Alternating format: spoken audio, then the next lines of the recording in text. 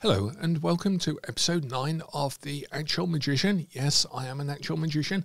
Explains, where today we're going to take a look at the Dice Man book and in particular how this fits into the Western Esoteric Initiatory System and particularly the way I teach it. We're also going to take a look at how the personality of a person, of ourselves, of you, actually can be modelled by the tree of life. And do excuse me if this video has more cuts in than usual. I'm suffering from a terrible cold, so I'm having to practice a lot of breathing exercises to not cough everywhere today for this recording. So we're also going to take a look at an NLP model that I developed over time, and this is featured in NLP Magic.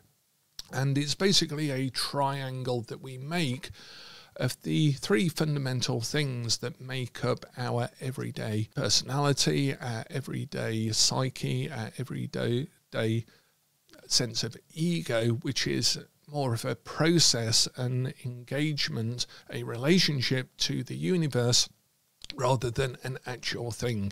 So there really is no the self or the personality or the ego or even the shadow. All of these things are dynamic processes arising from the same field of engagement that we have whenever we are separate or perceive ourselves as separate from universe itself, because there is no the universe, there is only universe because there's nothing outside of it to give it a reference. So in this video I'm going to briefly explain about the Dice Man book in particular and give you some ideas about the methodology that can be used in order to start to shake the edges of one's personality. So the Dice Man was actually first published in the US in 1971 under the name Luke Rhinehart.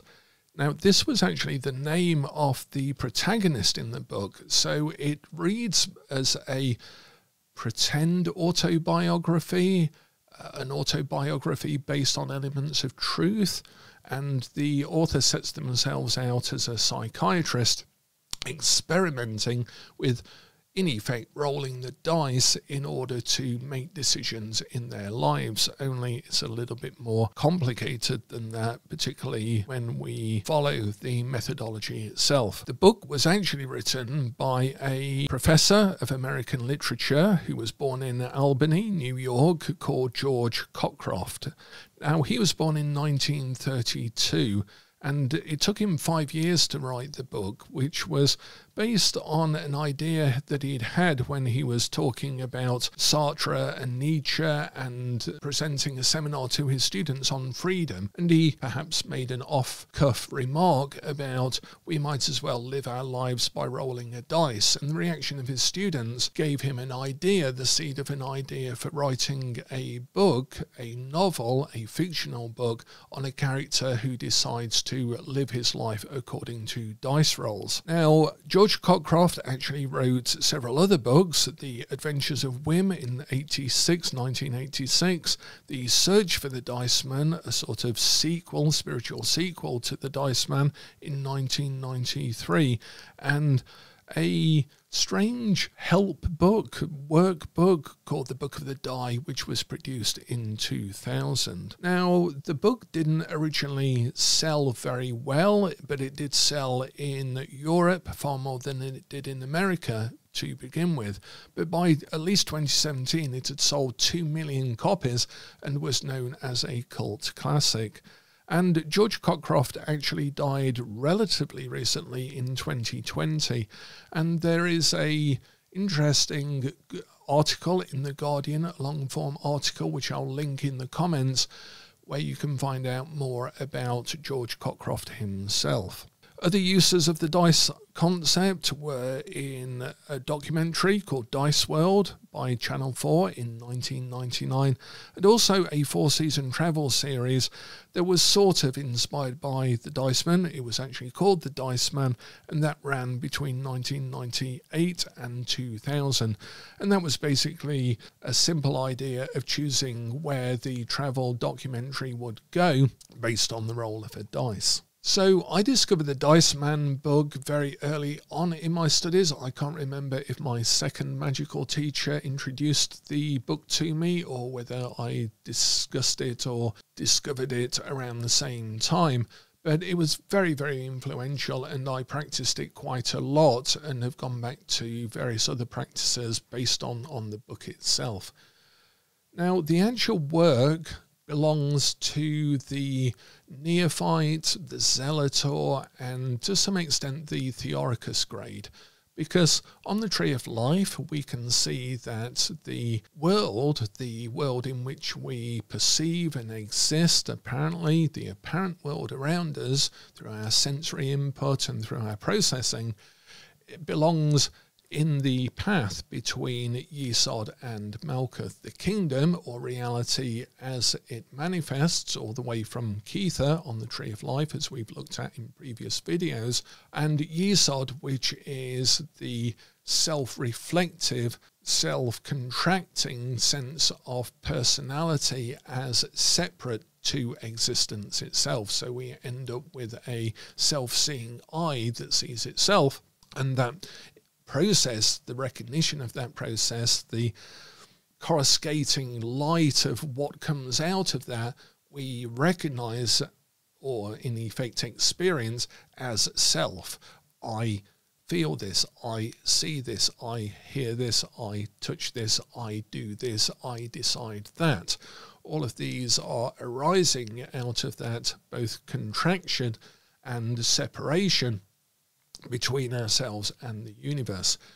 And as a result, our sense of self, our sense of being a person, who we are, can change over the years and can be fundamentally rewired in its experience by initiatory experience, by experiences that can be perceived as traumatic, by experiences that are important or illuminating or out of the ordinary.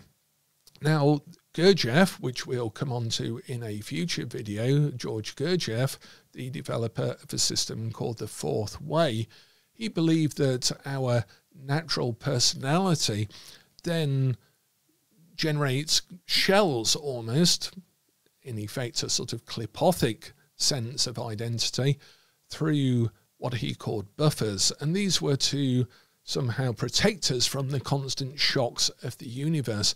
H.P. Lovecraft, I think, described that it's a blessing that the human mind can't comprehend its relationship to the total unknowability of the entire universe. Otherwise, we'd go insane right here and now if we had one moment of experience that actually fully realized the scale of our life within the cosmos as a whole. Be that as it may, our personality does have fundamental parts of it that we can recognize in the structure. And these are the three things that we can fundamentally change. And I use the word fundamentally a lot because the word Yesod in the Tree of Life means foundation. This is the fundament, the foundation of our very existence. It's how we experience things. It's through the process by which we experience things. Now, in NLP, it's seen that the way we interpret that process is as important as the process and the experiences that we have.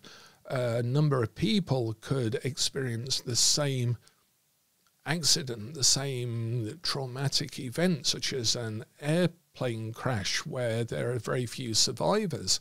And depending on how each of those people individually experience and interpret that same experience will depend on all sorts of things about them, but it will also change the way that they then live and behave and make decisions in the future. There's a very good film about that, which I'll superimpose somewhere up here. Now, one of the things that we can take a look at is that this triangle model that we have is actually the personality. It's the basis of the personality. My second occult teacher, who I was working with around the same time as the Dice Man technique and many others, it was my Zelator Theoricus phase, was prone to say various things. For example, it's useless attacking someone's beliefs because a person is their belief. What a person actually is their belief. And so when you're attacking their beliefs or trying to argue against them, undermine them, or actually change them or get the person to change their beliefs, it's a very difficult thing because it's them. They are their belief. And it's taken me 40 or 50 years, I guess, to really fully appreciate just how wise a thing that is.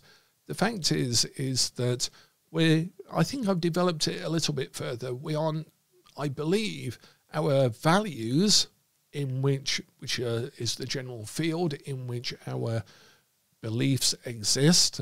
In order to have a belief about capital punishment, for example, you have to have a value of life and death. Otherwise, there would be no possibility of holding any belief about capital punishment or things to do with the value of life and death, whether you believed in animal experimentation or something like that. All of these beliefs that we have that make us are in effect part of our values. They exist within a field of values. Also, we have our sense of time, and I think time is a fundamental sense that we have that can change the way we experience the world. We can access that through meditation, through dream work, through ritual, through all sorts of other things to experience, and divination as well, to experience a different nature of what time actually is.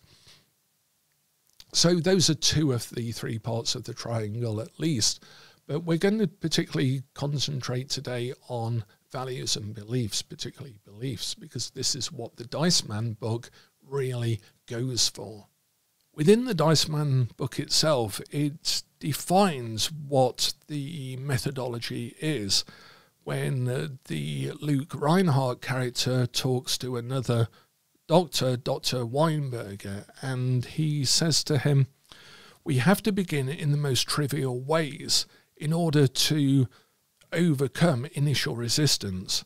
The psychotic has no areas free to be spontaneous and original. The neurotic has few, normal, healthy. Persons like yourselves have only a small handful. All other areas are controlled by the dictatorship of personality. It's the job of dice therapy, like the job of revolution in the world as a whole, to enlarge free territory. We work first in areas where there's not much threat to the normal personality. Once a patient's got the ground rules and got into the spirit of playfulness, we expand the dice decisions into other areas. And he goes on to say, we also show them how to use the dice as a veto.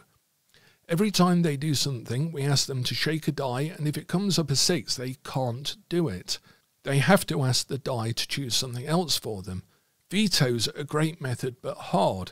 Most of us go through our lives from one thing to the next mechanically without thought. In theory, we're working towards the purely random man, one without habit or pattern, eating from 0 to 6 or 7 times a day, sleeping haphazardly, and so forth. So, in effect, the Dice Man book is a very simple method. All we're doing is we're rolling a dice to determine what we do. But it is still within our control to choose the parameters of the dice rolls. And this is where the art and science of the dice technique really comes in. In effect as well, the veto method is something similar to a method by Crowley where people were encouraged to actually mark their arms every time they engaged in a habitual thing. The Gurdjieff methods have very similar things where we try and break and stop our habitual patterns so that we can really understand that we are in far more control of what we're doing than merely habitual patterns. And this is a good technique to tie in with our NLP work. Sometimes I get students to practice a method of pivot grammar where we actually pivot words. For example, my name is Marcus Katz would be my name is Marcus Katz is a replication, a duplication of each word, but then we pivot those words so we get my name my is Marcus is Katz, and we always double the word if the sentence has an odd number of words. And I ask people to introduce themselves in a workshop using pivot grammar as to how they got there. So for example, I might say, my name my is Marcus is Katz. I travelled I, here today here, by train by.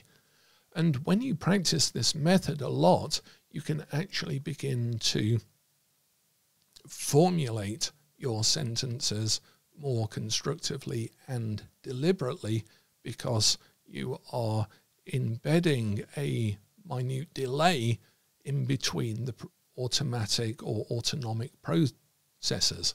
It's as easy as that.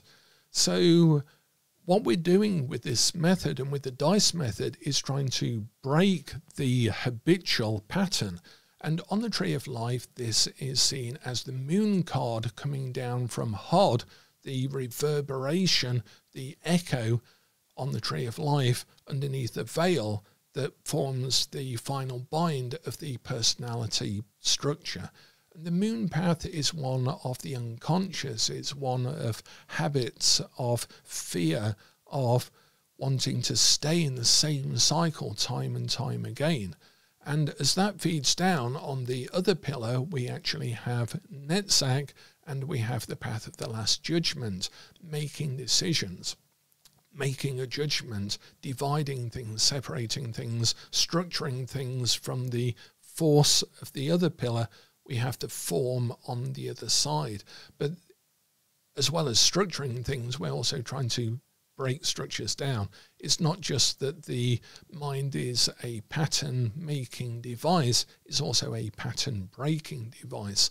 And we're deliberately utilizing that pattern-breaking method in doing these things. So, the Dice Man technique then, and there are methods in the Book of the Die as well. I didn't use this originally. This came along later on in my life, so I was just developing methods based on the book, the original book itself. One way of doing this to begin to change yourself is to begin with very small things, minor decisions, and it could be as simple as cleaning the house or hoovering, doing the dishes, something domestic and relatively trivial, something where there's no big consequence for doing or not doing it today. And for those who study my NLP work, you'll notice here we're also looking at values. This is like the value hierarchy. We're actually building that into the parameters and the way a person chooses the parameters for the list that they make for the dice. So what we're doing here is we might have one thing that is radical, relatively radical to the activity that we may or may not choose to do today. So for example, instead of cleaning, I might choose something positive, as my current belief system and values have it, of going for a walk. And I would put that as number 1 or number 6. So the radical thing is 1 or 6 on the dice, just for ease of patterning it out. the dice may choose against that at some later date. So you have that radical thing, and then have maybe 2 in a sort of mini bell curve within the dice roll itself. Maybe number 3 and number 4 are do the dishes as is, and then make a minor change. So you're still doing the activity, but you're going to change it. So number 2 would be do the dishes whilst listening to music, and number 6 would be do the dishes in absolute silence. So you can go for a walk and not do the dishes. You can do the dishes, more chance of that than anything else, or you can do the dishes listening to something or not listening to something, or you can just do the dishes.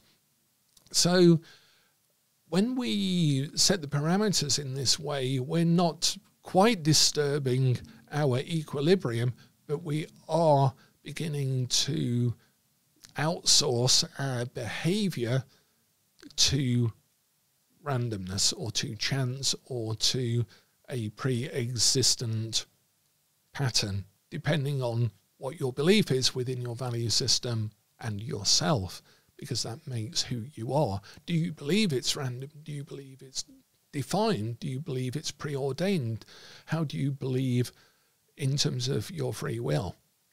And one of the important things that we are doing here is really working with the Theoricus and the Zelator grades on the Tree of Life in order to make that solution and calcination, as we looked at in the alchemy video, really active in our life. We're both breaking down and working.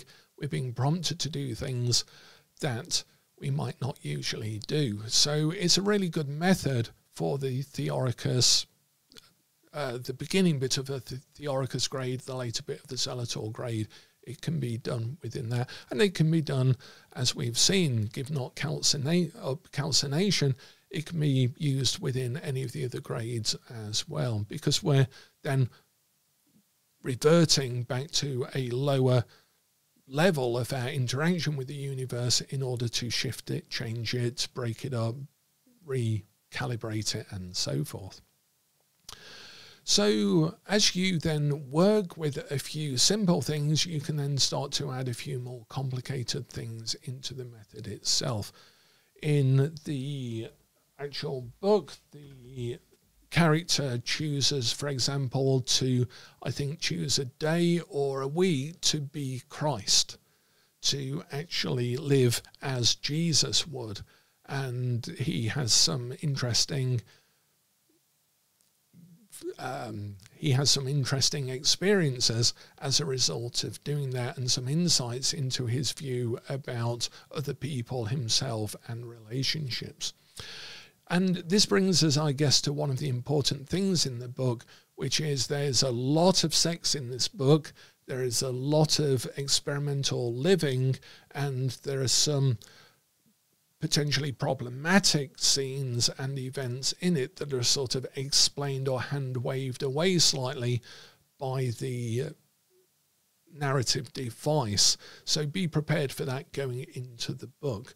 But it became a cult classic for a reason. A lot of people, including Richard Branson, apparently used to book bands when he was a record label based on the throw of a dice, inspired by this book. So expand little things. Now, one of the things I found quite useful was, for example, interests and hobbies. And for one example, I spent a whole month being a country and western fan, and that was completely opposite to the type of music I'd usually listen to.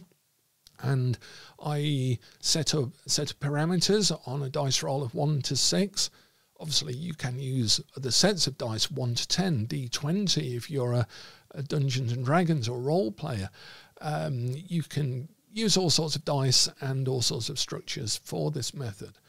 But using 1 to 6 really narrows it down. It helps you define the parameters quite well. So I chose something like I'd listen to my usual music on a 1, or I would investigate other bands within that genre on a 2 and 3.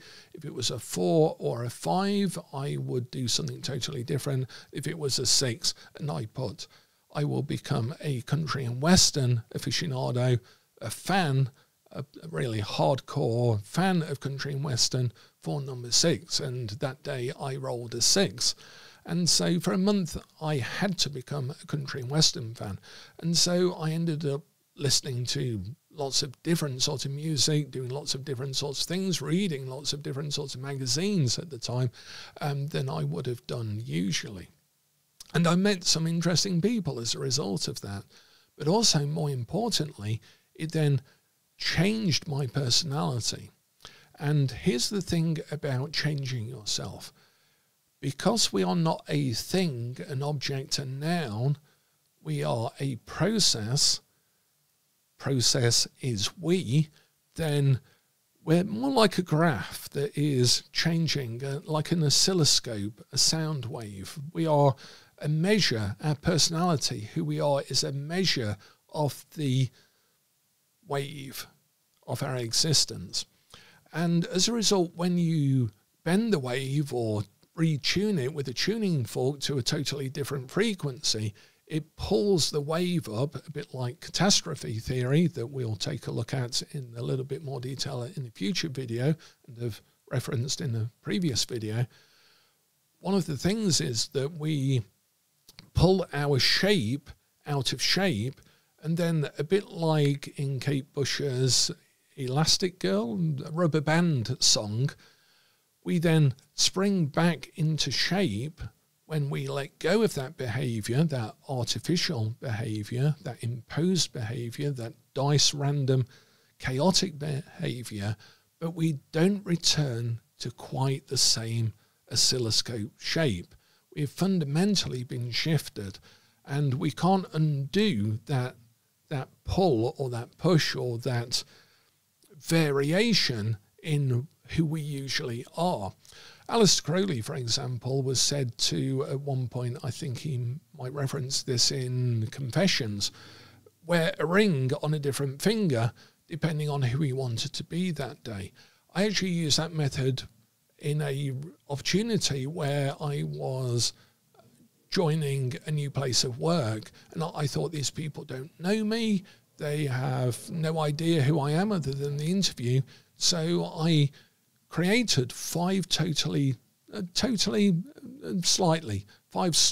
different personality structures, and I rolled a dice for who I'd be that week. And I then wore a finger on, I then wore a ring on, I can't remember which finger for that particular week. And that week I was all sorts of things, but one of those things was clumsy. So I was deliberately knocking into things or dropping things or all sorts of other clumsy behaviors. The second week I rolled the dice again and I didn't get that personality. I got a totally different one. And that personality wasn't clumsy. Now, I'd totally forgotten that. It wasn't mentioned in the list, the parameters that I'd made for rolling a number 2. It just happened to be a different character whose clumsiness was neither here nor there. And so I went into the workplace the second week as a slightly different character, and one of the fascinating things that I noticed was when I reached out for something, someone would almost move it out of the way, and I'd then reach it. It was almost like when you're a child and you're going through a rapid growth spurt and you sort of keep knocking things over because your body's changed in the intervening week since you last picked a particular thing or did a particular activity. And so you're very, gainly and gawky and stuff like that. But in this case, it was over a week. But the other people had calibrated themselves to my apparent self, to my apparent personality as it was presented to them. And as a result, their behavior had changed. And so when I changed my behavior the second week as a totally different personality based on the dice man, their behavior had to change. And in some cases it was notable. In some cases you could see that there was confusion. They weren't quite sure why they were confused, but they were confused. And this is one of the processes of self-change work that's very important, that the self is a mechanism and the ego is a mechanism to maintain consistency, to maintain safety, to maintain cohesiveness and comprehensiveness. It has to understand what's going on some foundation in order for behavior and existence to actually manifest within, through and around it.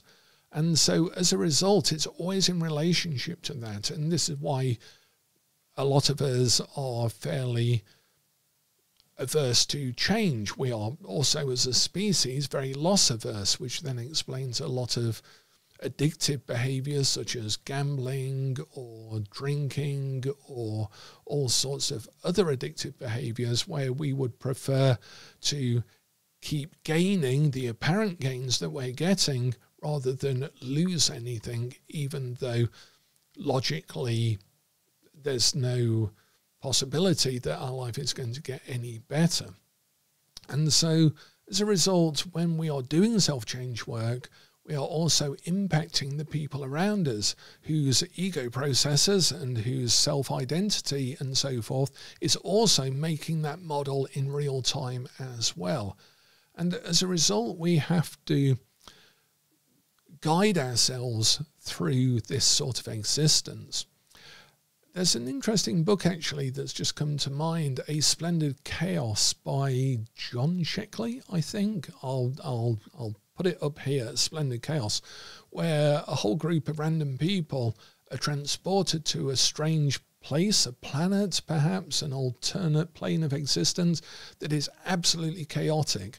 And so from moment to moment, it's very difficult to know what to do or how to react or what you're being expected to do. And of course, it's a great shock to a lot of the people who end up on this particular planet, but others sort of thrive by existing to the moment to moment. And it's a very interesting book. It's full of some shocking scenes because it's a splendid chaos, but it's very, very interesting in terms of how a self would actually be able to generate itself in an ongoing basis in a chaotic environment. So what we do then is using the dice man technique and rolling a dice, beginning with small and trivial things and building up aspects of our personality. You can also combine this with a book that I've referenced, I think, in episode 1 of the book series of Prometheus Rising by Robert Anton Wilson. You can combine the Dice Man technique with Prometheus Rising as well, and some of the exercises in that, to really choose a different personality each day, each week, or modify a slight bit of your personality. Choose what your interest may be, choose what you do for an hour, and so forth. You can use this to make these little shocks to your system and become aware of your own, what Gurdjieff called Kunda buffers or buffers in your personality structure. And one of the important things that we do with the year of waiting in the Zelator phase in the Western Esoteric Initiatory System is we give exercises that are in part to orientate the student to time, space, self, and relationship to the universe, Liber Resh, the Vanishing Ritual, the Middle Pillar, and the Rose Cross, and also add in the Hexagram Ritual, I guess, to that set. But I tend to use that for more Theoricus work. There is a period of trying to do all of these new things that appear to have no material benefit, no immediate response necessarily, unless you're you're naturally good at doing them and evoking the sense of protection with a banishing ritual to begin with the moment you first start it. But in part, it's to show the candidate, show the neophyte, the Zelator in this case, that their life is constrained by lots of things, that they are not necessarily perfectly free to choose to do these new behaviors regularly every single day over a period of time, because there are lots of other things going on in their life. And so it's a experiential encountering of the buffers and the boundaries that we exist within our self-processing of the universe, that we are interested in awakening in the student so that they can get a sense of the world that is between their Yesod and their Malkuth, supported by the decisions and the judgments they're trying to make on the last judgment path, and the habitual patterns and the constraints we have in the world around us that are on the moon path as well, illustrated by the moon. So we have this idea of Kesheth, the bow, really being pulled back by techniques such as the dice man. So that's the dice man technique, and a look at some of the ways it can be used to deconstruct and examine the personality and the formulation, structure, patterning, constraints and freedoms of the personality as an experience, as a verb rather than a noun. It is not the personality, it is personality arising from engagement with world, universe around us through a process of self-constraint, self-contraction, and also from separation, from an illusionary separation that we have with the universe. And the dice man is a great technique for really beginning to examine that. It's sort of like putting the crampons in on the mountain phase at the lower levels of the mountain in order to begin a higher ascent. The other two books that I've got here, and there's also something called the Book of Wim and a few other books, not necessarily as related to the original dice technique itself. The Search for the Dice Man, which is, again, I think it is perhaps not as good as the first book, but it's got some interesting ideas in, and you can see where the author is going with it a little bit more in that. And then this rather chaotic, interesting book full of plays, full of poetry, full of dialogue, full of sections from fictional books and even fictional Bible extracts and so forth. But it's got some very interesting things in it, and this is perhaps a book that I come back to a little bit more often than the original Dice Man book itself. I tend to refer to some things in here that I might not have thought about or come across that are now more meaningful with a bit of experience behind me. So perhaps I'd go for the Dice Man book and the Book of the Die as a pair, and read the others if you're interested in those. So in the next video, I'm hoping to do a video on the importance of keeping a magical journal, for which I've got some footage I'd like to share with you from my own magical journals from the age of 13 onwards. So they're going back over 40 years now, And why I think it's very important to have a magical journal and to practice consistently as well. And some tricks you can do later on, maybe 10 years, 20, 30 years down the line of your magical work, in order to really leverage the work that may seem arduous, repetitive, annoying, pointless in your first steps on the magical path. This work will never let you waste anything, because the universe itself doesn't waste anything. So we're going to take a look at that in episode 10, I think it will be, next week. So in the meantime, I'd like to thank you for engaging with this video, and as ever, the worker is hidden in the workshop.